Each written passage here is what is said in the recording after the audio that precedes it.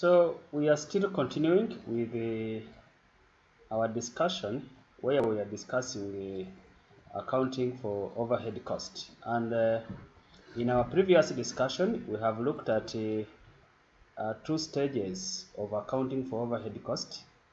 We first looked at correction and classification of overheads, where we said that you correct overheads from various cost centers. Then after correcting those overheads, then you classify the overheads. You classify as overheads that are fixed, overheads that are variable and semi-variable, and those which are semi-variable, and then the semi-fixed. Then we also looked at allocation and apportionment of overheads. And we said for overheads that are direct, then you need to just allocate them to a given cost center or to a given cost unit. But overheads that are indirect, you need to apportion them to given cost centers. And we said that when you are apportioning overheads, then you need to use what we call an apportionment base. So you need to look for an apportionment base. Then we looked at an example on how to do apportionment. So I want us to continue with our discussion, and this time we are looking at overheads in the service centers. So in this discussion, we are going to look at the service departments providing services to other service departments or to other departments. For example, you can have ICT department or you can have maintenance department.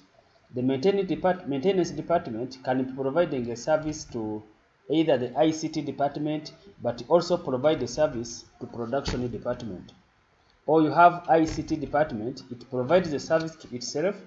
It also provides a service to maintenance, but it also provides a service to other departments. So where you have such situation, you need to determine the cost, or you need to allocate a cost from this service department to your production department. So when we are allocating a cost from service department, mainly we have got 5 methods that can be used to, 4 methods which can be used to allocate a cost from a service department to other departments.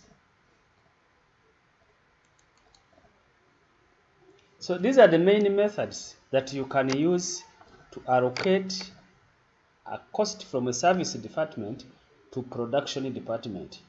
So you can have what we call a direct method, we have what we call repeated distribution, we have step down, and then we have simultaneous equation. So we are going to look at each of these departments and how they work. So if we are using a direct method, it is similar to what we have looked at in our previous discussion. You are just going to apportion those overheads from the service department to production. But if you are using repeated distribution, so the service or the service from other department can be shared within the same service. For example, if you have maintenance and the store, so the maintenance can provide the service to store, and the store can also provide the service to maintenance. Then you need to look at how each of these departments share or provide the service to each other, and then get the cost from them, and then allocate or apportion it to production. So it is similar to step down and simultaneous equations. So we are going to look at this and we are going to look at an example in order to be able to understand how these methods operate. So we have got this illustration, a manufacturer company has 3 product departments and 2 service departments. Overhead of this department for the period are as follows. So these are the production department A, B, C, D, and these are the service department.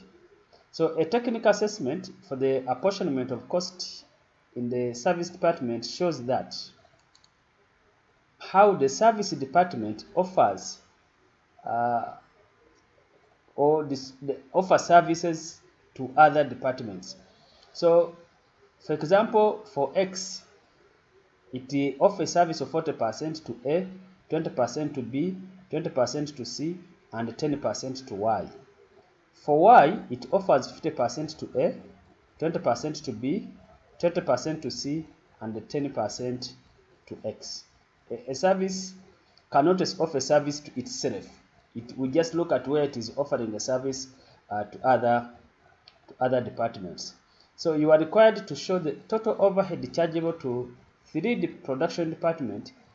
We are going to use all the 4 methods such that you can understand these methods, the way they operate.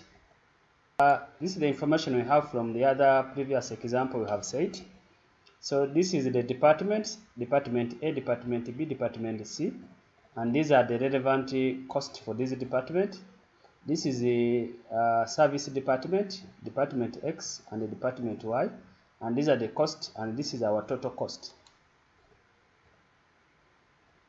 So this is how, as we saw in the other illustration, how these departments offer services to production departments and other departments. As we saw, X is 40, to A, to B is 20, to C is 30, and to Y is 10, and as we saw in this. So if we are using a direct method, when we are using a direct method, we are assuming that these service departments, they don't offer service within themselves. All the services all their services are offered to production department. So if you look at this, for example,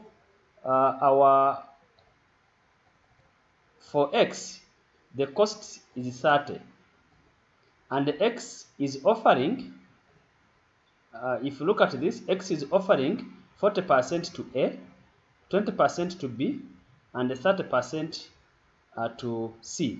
And we are assuming that these service department are not offering a service to themselves. So all these services are offered to production. So because these services are offered to production, then when we are distributing, we are only going to consider the 40% plus 20% plus 30%, which gives us 90. So in this case, it means that A will receive a service from X, which will be 40% over 90 times 30. And then you get this.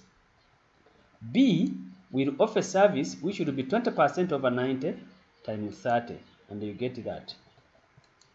Then C will offer service of 30% over 90 times 30 from X.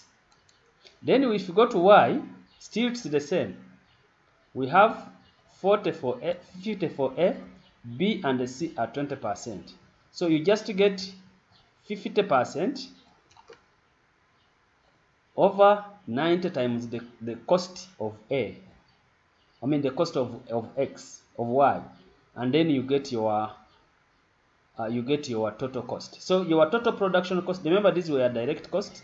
So the total production cost, you are going to get what it gets from X and what it gets from Y, and then you get the total cost of production for these companies. So these are the direct method. So in direct method, as I'm saying, you just assume that these service departments are only offering a service to production. So they are not offering a service to themselves. So all their cost must be distributed to production based on how they offer their services to this production department. So let's look at another method, which is step down. In step down, what we are looking at is that it wants to be similar to the previous, but in this case, the service department can offer a service to another service department. But when we are computing, what we do is that if Y has given a service to X, then X will not give a service to Y.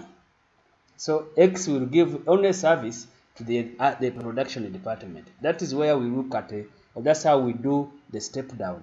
For example, If you are apportioning y, these are the overhead costs that we had in our previous part for A, B, C, X and Y, and we are saying we are apportioning or we are reapportioning the overhead cost of Y. So when we are reapportioning the overhead cost of Y, our Y is 50, meaning this Y will give to X. So in this case, we are using the other previous percentage that the way they distribute. Y gives X 40%. It gives 40%.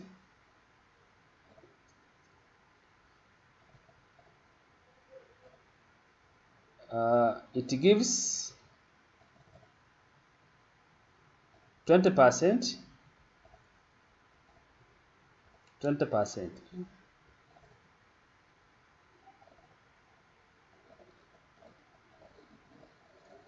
So if you add this one, it will give you the 50%.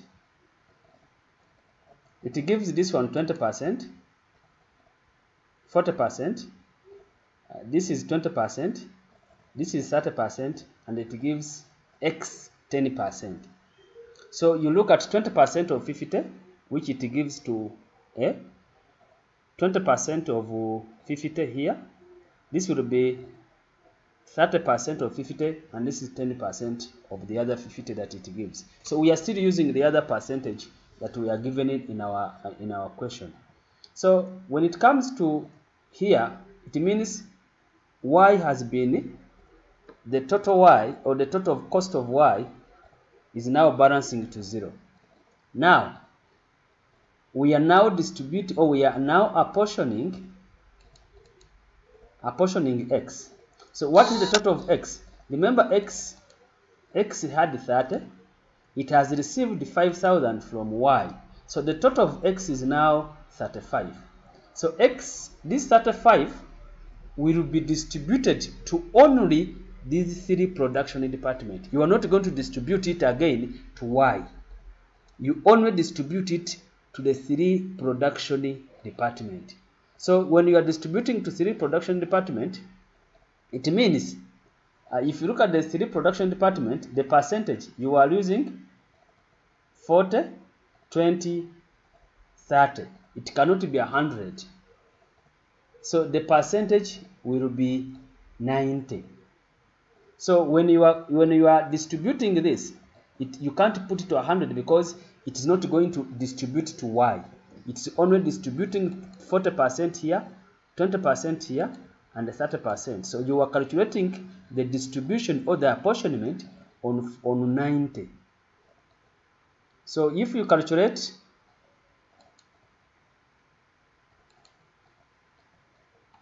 when you calculate, as we have looked at, so this will be 50% over 90, or 50 over 90 times this cost. This will be 20% over 90, and this will also be 20% over 90. Then you go to total of 35. So this one has also been distributed.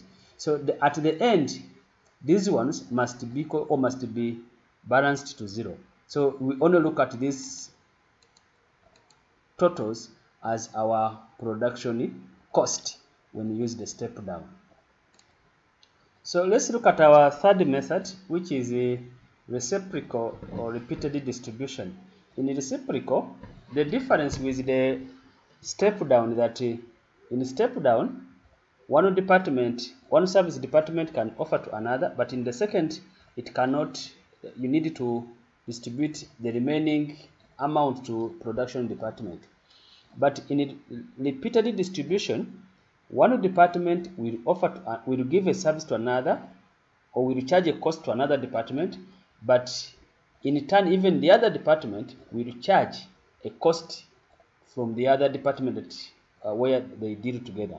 So in this case, if you look at the same question we are doing, or if you look at the same question that we are doing, we have these departments A, B, C, D.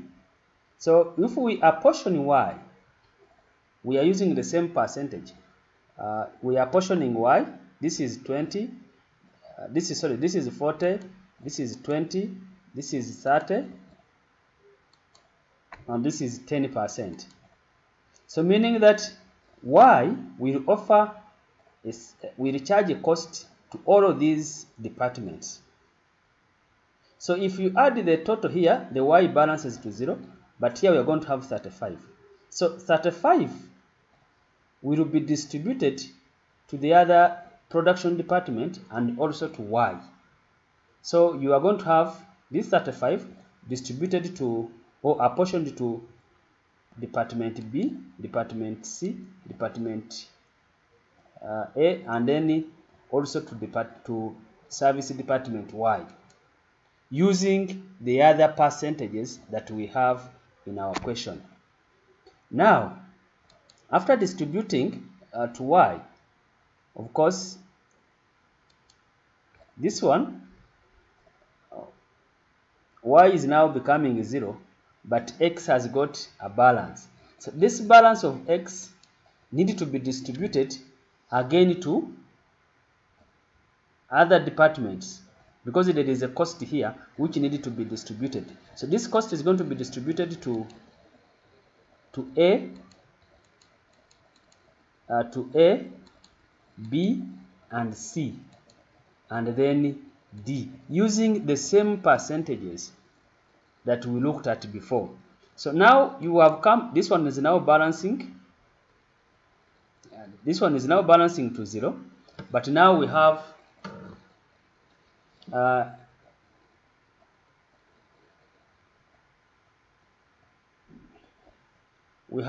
another cost here, which is 350. This 350, which is now for X, should be now charged to X. So when you charge it, you charge it to the other department. Because it is small, we cannot now charge it again to Y. So we are going to distribute it to the remaining departments.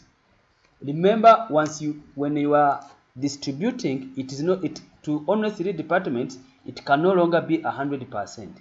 You need to look at what are the percentage that I have for the 3 departments. Then you add them, then you make the proportionate based on the total percentages you have for the 3 departments. So the last method we can talk about is the simultaneous equation. Simultaneous equation, as you need to solve to determine the total you are going to distribute for X and the total you are going to distribute for Y. So if you only have 2 departments, if you have 3 departments, then you will need a total for X, Y, and Z.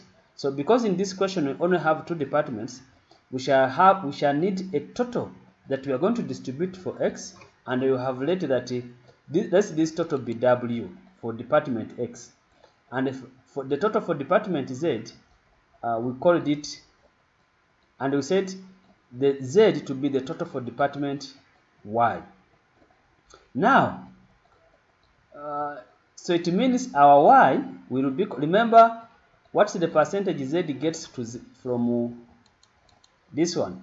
Z gets from Y, so Z gets from Y 0.1. This means this is 0.1, and this one is also getting 0.1.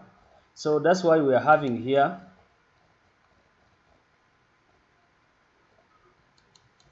our equation. Department,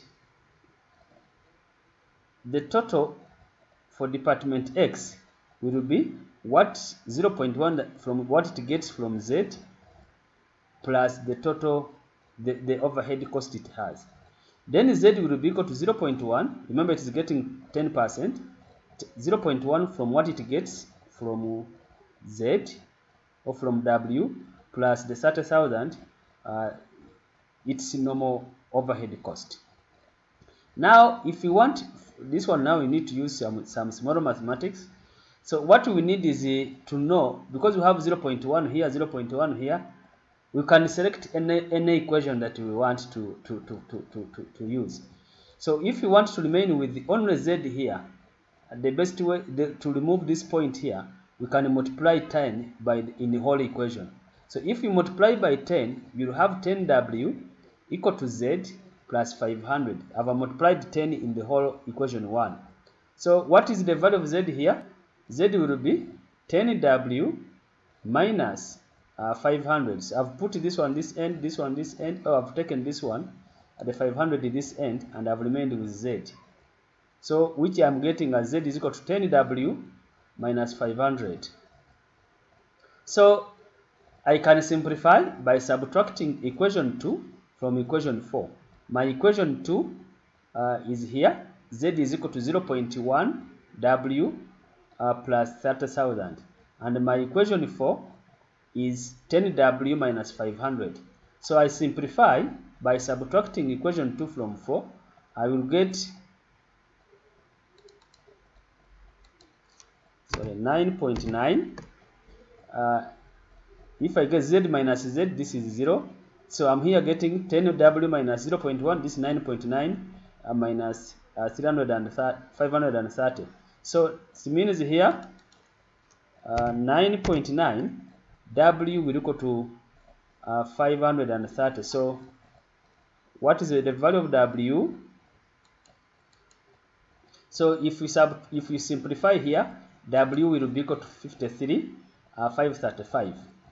Now you can put this one in equation 4 to get Z. So if you substitute in equation 4, you get Z as 35,353.54.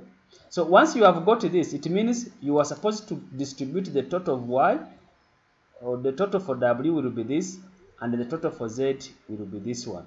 So remember, this is our X and this is our Y. So once you do that, then you do the normal distribution that we have looked at in the previous discussion. So this is going to be, these ones are known, are given. So you have 30 here, and this is 50. So when we are distributing, remember how much are we supposed to distribute for?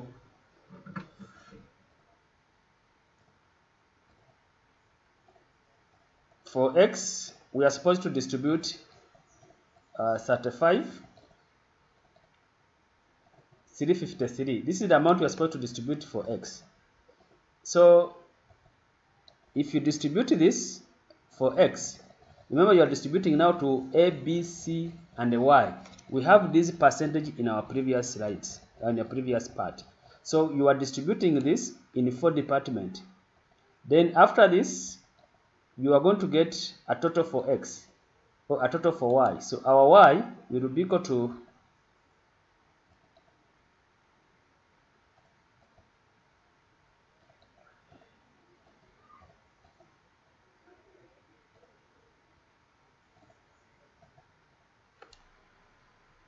so we are distributing for X, and X we have distributed, which is 35, and we have distributed it for 4 departments.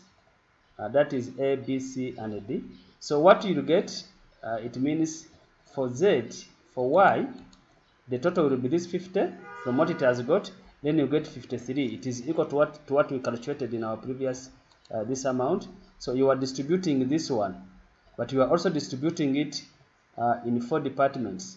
So that is A, B, C, D, and X. So when you balance these ones, they will become 0, and then you get your total cost. So we are remaining with one part, which is the overhead absorption, so which we are going to look at in our next video.